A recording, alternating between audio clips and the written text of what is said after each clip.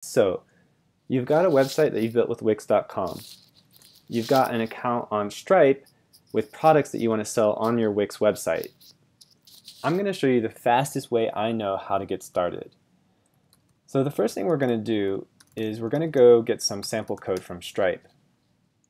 And I should mention while I'm downloading this that the technique I'm about to show you as of today, October 7th, 2020, doesn't work if you only have a free account on Wix. You need a paid premium site. So we copy this code, we go to the Wix website editor, and we add an HTML iframe by going to Add, Embed, and then we drag and drop.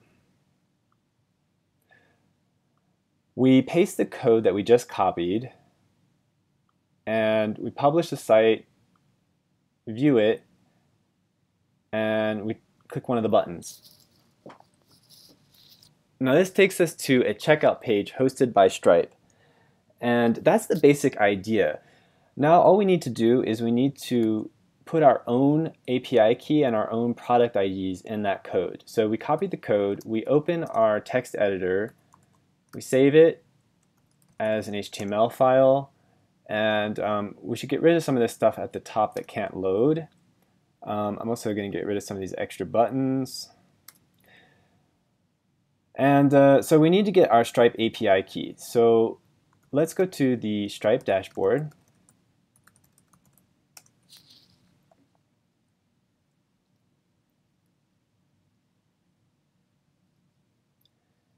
We copy the key and we paste it here.